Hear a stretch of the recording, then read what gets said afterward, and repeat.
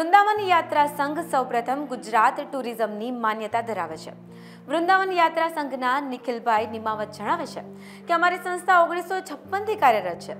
સમગ્ર સૌરાષ્ટ્ર કચ્છમાં સૌપ્રથમ ગુજરાત ટુરિઝમની માન્યતા ધરાવતી આ એકમાત્ર એવી સંસ્થા છે કે જેના દ્વારા એક વર્ષમાં આશરે 20થી પણ વધારે પેકેજો હોય છે જે સમગ્ર ભારતને આવરી લે છે। હું નિખિલ નિમાવત, સંચાલક વૃંદાવન યાત્રા સંઘ રાજકોટ।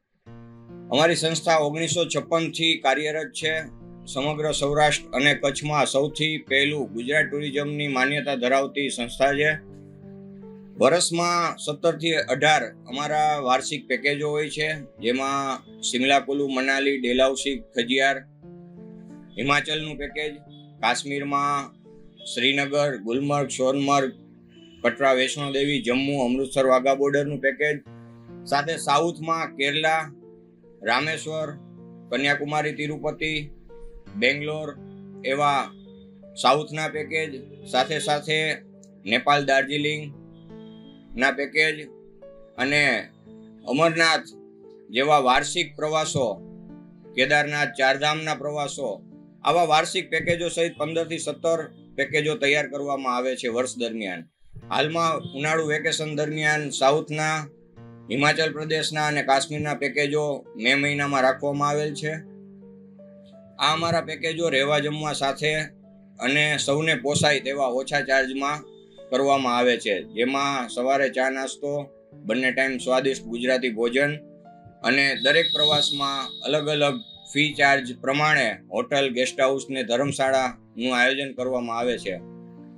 વર્ષોથી અમારી સંસ્થાની એક જ એવી માન્યતા છે કે સૌને પોસાય તેવા ઓછા ચાર્જમાં અમે યાત્રા પ્રવાસનું આયોજન કરીએ છીએ। અમારા વર્ષ દરમિયાનના બધા અલગ અલગ પેકેજ હોય છે, જેમાં યાત્રા સંઘના નામે 1956 થી અમારી સેવા આમાં અવિરતપણે કાર્યરત છે। તો એમાં વડીલોના પેકેજ હોય છે, જેમ કે ચારધામ યાત્રા હોય છે, પછી સાઉથના બધા દર્શનીય સ્થળો હોય છે, એમાં અમે સ્લીપર બસો અને રેલવેના પ્રવાસોનું આયોજન કરતા હોય છે। સાથે હિમાચલના જે પ્રવાસો હોય છે, જે કપલ હનીમૂન ટૂરના પેકેજ પણ આયોજન કરવામાં આવે છે। અમારા જે તે જગ્યાએ કોઈ પણ ઇમરજન્સી સ્થિતિ બને તો વર્ષોથી અમે આ યાત્રા પ્રવાસનું આયોજન કરતા હોઈએ છીએ। તો દરેક જગ્યાએ હોટલ, ધર્મશાળા, ગેસ્ટ હાઉસ વાળા લોકો અમે કદાચ હાજર ન હોય, મેનેજર હોય, પણ તો પણ આજુબાજુની કોઈ પણ ઇમરજન્સી સેવા એમને અમે આપી શકીએ છીએ એમના દ્વારા। હવે આખો યુગ ઓનલાઈન ડિજિટલ તરફ વળી ગયો છે, તો જે પહેલા ઘસારો જે હતો યાત્રા પ્રવાસ તથા ટૂર પેકેજમાં, જે લોકોની એવી માન્યતા હતી કે ત્યાં ગુજરાતી ભોજન સાથે હોય એવા પેકેજીસ વધારે અનુકૂળ પડે, પણ હાલના તબક્કે ઓનલાઈન ટિકિટનું જે વાતાવરણ આવી ગયું છે, એમાં લોકો પોતે ટિકિટો પરચેસ કરી અને પોતે ફરવા નીકળી જાય છે, જેથી એમને જમવાની સુવિધાના અભાવ, રહેવાની સુવિધાના અભાવ અને કોઈ પણ જગ્યાએ છેતરપિંડીના પણ ભોગ બને છે।